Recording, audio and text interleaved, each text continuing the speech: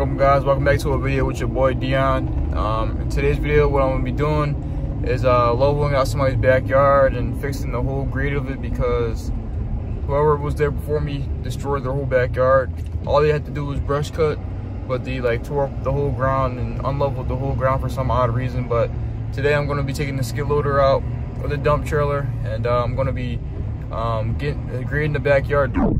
But little did I know, it just wasn't going to be that simple today, guys. Stay tuned. Run and smooth it all out, and I'm going to be getting some filled dirt to level up that dirt out. So that's what we're going to be doing today. So stay tuned with me here. Go ahead and like, subscribe, show me some love, and you know, let's do it, man. 6 a.m. I'm about to take it off. I'm going to drop it off at the customer's house. Right over here.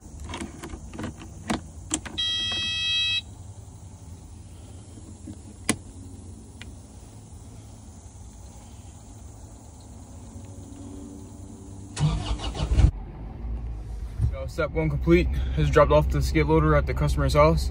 Put it right in the driveway like they told me to yesterday. So now what I'm going to be doing, I'm heading over to Home Depot so I can get some plywood so I can put them on top of the grass so I can protect the grass from getting all torn up. And sadly, right now, the freaking dirt supply place isn't open until 8 o'clock, and it's only 6:17 right now, so. And it's open. Thank God for Home Depot being open, y'all. So at least we can kill one of these things, get it done. But here.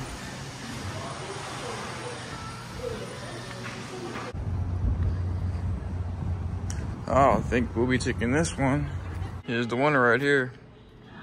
13 bucks.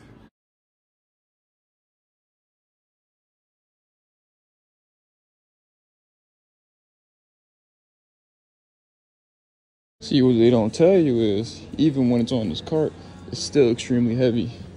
All right, now that that's finished, I'm gonna stop by my house actually real quick, and I'm gonna pick up my 2 gas cans. I forgot my diesel gas cans, so I grabbed them real quick. And then I'm gonna head over to the dirt place, pick up the dirt, and then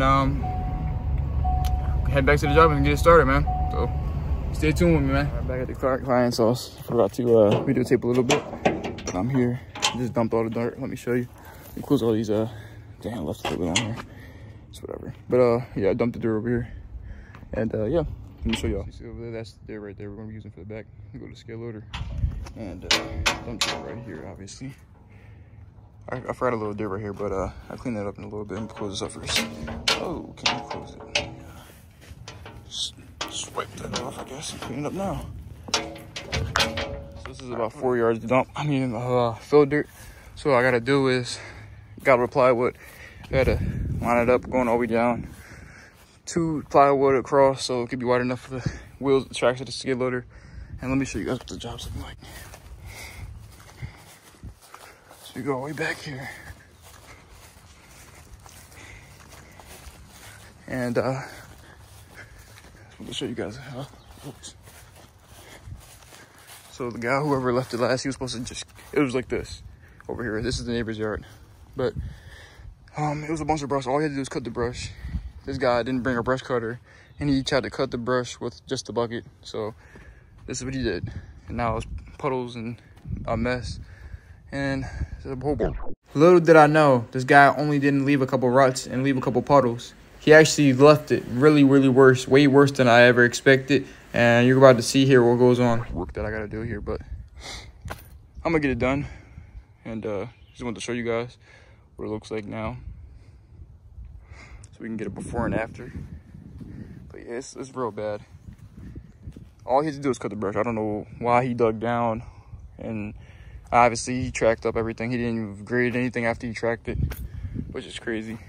But and he built this mound in the back for some odd reason. He took the dirt that he dug up and just put it back there, so I had to push that back up, and then I gotta use the dirt in the front and put it on top and fix this whole project, because they're putting side here, they're getting a fence put in, and they can't do it when it's like this. So stay tuned with me, I'll show you guys this whole process. Now, I gotta actually take all these pieces of plywood off of here and line them up on the grass. It's gonna be some work. It's 16 of them. Plywood's not necessarily light. It's not too heavy, but it's not too light. But I'm definitely gonna wear some gloves because I'm not trying to get splinters. But that's the next task.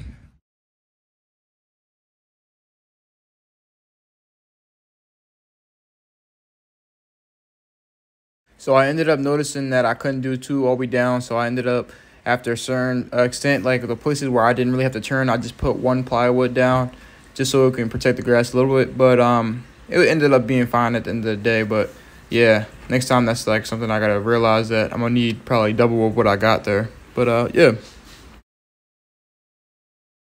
All right, so I made this pathway all from the front. Ended right here. So it was just enough, I guess. But I'm about to start working, guys. I'm about to throw you on the tripod. Start getting this done. Push that in first, then bring the dirt back in and, you know, do what I gotta do. So stay tuned. All right, you guys gonna see me get in here, and I'm gonna start going to work right here. And it was going super smoothly. Started coming out really well. I was moving the dirt around, I was smoothing it all out, grading it all down. I was first keeping down that mound first, and then, you know, I was gonna get the dirt from the front. But then, as you can see here, as I'm getting to the last grade before I go get the dirt from the front, I'm stuck. Houston, we have a problem. I got stuck. I'm gonna have to get the truck and pull it out, sadly. But only if I realized that it just wasn't going to be that simple. The truck couldn't even reach that far, and the chains that I had wasn't reaching that far either. This was the beginning of the downfall of this whole entire job. Oh my goodness, this is a headache. It's so wet. Like, oh my goodness, this is like almost like quicksand. I was put one down right here, and it's obviously drying it up. So let me see if I can walk on it. Even then, still kind of, I mean, it's working though. So just gotta put some dirt over there, I guess. Put some dirt over there. This should have been a red flag right here for me when I put the dry dirt on top of the wet dirt, and it kind of dried it out a little bit, but still, even under it, it was still wet, and my foot sunk into the dirt. Oh, whoa. I'll put some more dirt over here, so I gotta flip that spot. But I was grading it down. It looks a lot better than it did, but it's just so wet, clearly. Look at my freaking tracks. Completely buried. As you can see, I was getting a little frustrated here, but this was the lightest of my frustrations. The little that I know, for the next 2 hours, I was going to be sitting here trying to dig out a skid loader. All right, well, I'll get back to y'all in a little bit. I didn't really videotape us doing this because it was just the process of us really trying to get the skid loader out. It took us so long. We tried so many different methods, and it just was annoying, guys. So this is just me showing you how bad it really was after we got it dug out a little bit. We have some plywood here. We have the ramps that I have. We have everything trying to get this machine out.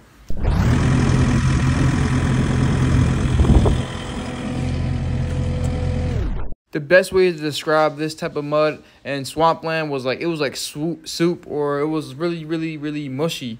There's nothing more you can describe it like, and like, it was just annoying. And the customer ended up not even wanting to get the job done because they realized this is wetland and we can't do anything with this unless we brought in about 20 tons of dirt, some crushed stone, and there's just a lot more money that had to be put into this. And they decided, because of the first guy who jacked up yard, plus now my skid loader getting stuck, they wanted to just call it quits.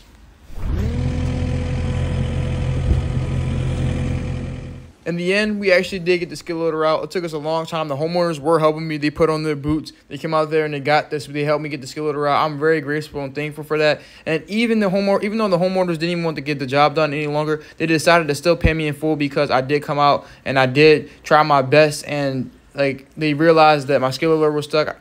I mean, I'm very grateful for them and thankful that they gave me this job and ended up still paying me, because in situations like this, homeowners usually don't want to pay you any more money, which is fine. I mean, it makes sense. You didn't finish the job. But yeah. Yeah, and they just didn't even want me to bring the skid loader near this abyss, near this pit of mud or whatever, quicksand, whatever you want to call it, because they did not want to go through that headache again of getting it stuck and having to get it out. So that's why they wanted to call it quits. And the last guy kind of got over on them too. Like both of those factors were just playing a big role in this whole situation.